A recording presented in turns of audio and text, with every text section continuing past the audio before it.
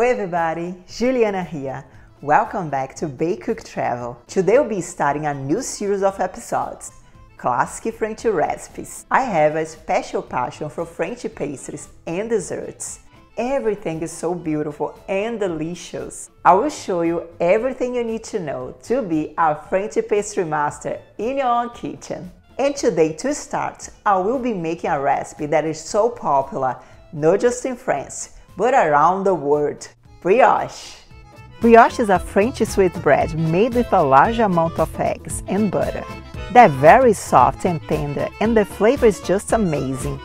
They're used in many different recipes and ways, such as for French toast, burgers, mini-filled buns, dinner rolls, and in lots of dessert recipes.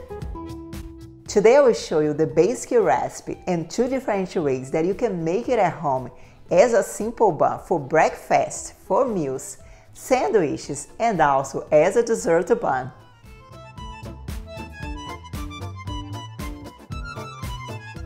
So let's make some brioche, and as they say in France, commençons! So into your mixing bowl, add 125 ml of milk, 4 grams of dry instant yeast. Give a little mix and add 500 grams of bread flour, 4 eggs, 30 grams of sugar, and 5 grams of salt. Using the hook attachment, mix all ingredients on low to medium speed until they start to combine, about 5 minutes. Then gradually add 250 grams of soft cold butter and keep mixing it. Bring the speed to medium and keep mixing until the butter is really well incorporated. When you see the dough forming a ball shape and it starts to come out from the mixing bowl, it's ready. It will be nice and sticky. Add the dough to a large bowl, folding the sides to the middle like this and forming a ball shape.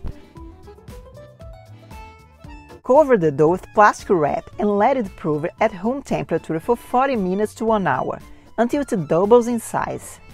After proofing, press on the dough, remove the air inside, and flatten it over a tray with plastic wrap.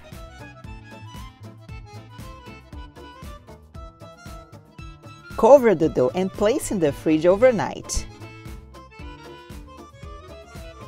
If you're in a rush, you can proof and place in the fridge for 30 minutes. It will be also good. But for the best brioche buns, it's best to rest the dough overnight. Your buns will be so soft and tender.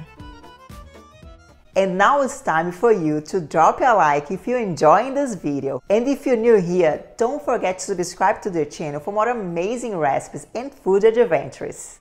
Get the dough from the fridge and cut into pieces, about 60 grams each piece.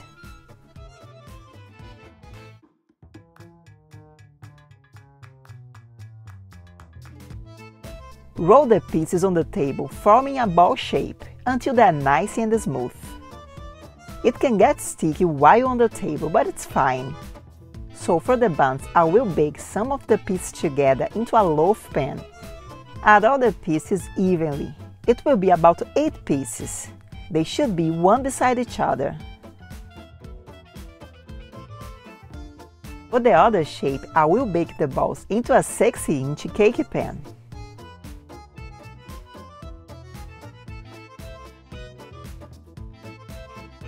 Proof them for 1.5 to 2 hours, until you see they're very puffy, touching each other.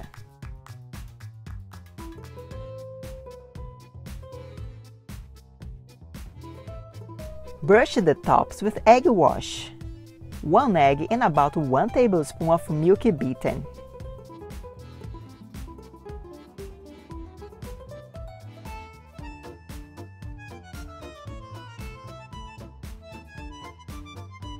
Bake them in a preheated oven, 350 Fahrenheit or 180 Celsius, for 20 to 25 minutes or until the tops are golden brown.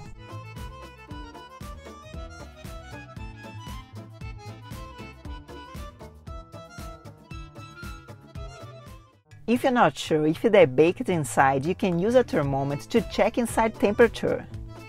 Let them cool down completely before removing from the pans.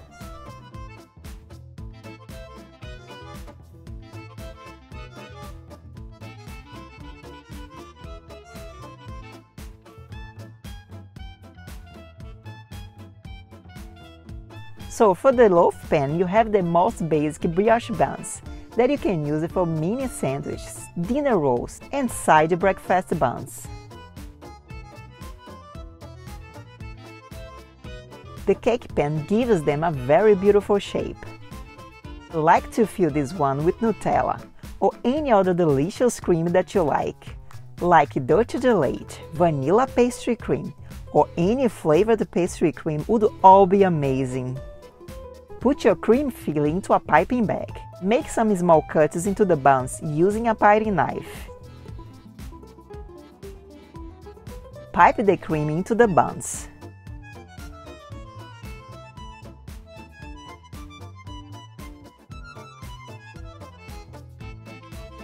And why not add some on the top?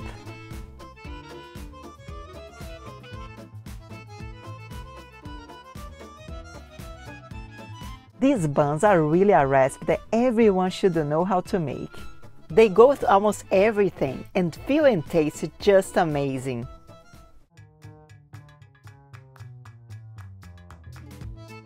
So buttery and fluffy, and with this beautiful golden color.